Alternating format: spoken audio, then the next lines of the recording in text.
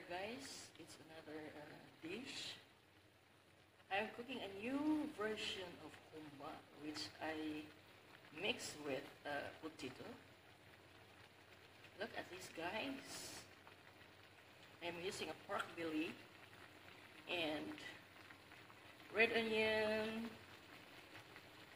garlic crust, garlic, pepper powder, and crushed pepper too. And if you like acid, just throw it in. And some light sauce and soya sauce, the thicker sauce that I'm using, and a pinch of salt. And if you like to mix a chicken cube, so just do it. And don't add salt because it's already salty, or cube or chicken cube. And that's all, guys. And oh, I forget one. It's a vinegar and a brown sugar. And let it simmer for about 30 minutes. And you can have your humba with potato. Here's my new version of humba with potato, and you can mix a banana, guys. A long time ago, they mixed with a banana. And mine, I tried with the potato humba. Which also Chinese love this recipe.